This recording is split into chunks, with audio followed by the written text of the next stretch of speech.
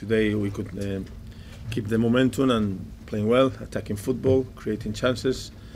A pity because we could score even more goals, but really pleased with the performance of the team, and really pleased because we have another clean sheet, and even happier because Frank scored 200 goals. Fantastic achievement for any player, but especially for a midfielder.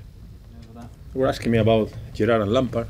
Since I am here in England, it's always they were asking me about the same. So both are great players, but Frank, because our player is a fantastic player, it's a great achievement. I said before, you can see him training and he's always working hard. So we have a lot of games still to play, so hopefully he can score more goals. And I said 1 month ago, 2 months ago, hopefully he can score 15, 20 goals and he will be happy and I will be happier.